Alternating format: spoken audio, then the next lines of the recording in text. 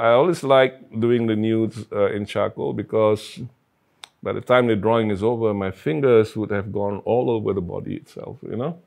I've touched every square millimeter of the body, you know? And you impart a certain energy into it, yeah? A certain part of yourself goes into the drawing, you know? So when the drawing hangs on the wall, you know, hopefully you're not just seeing the naked man, you know?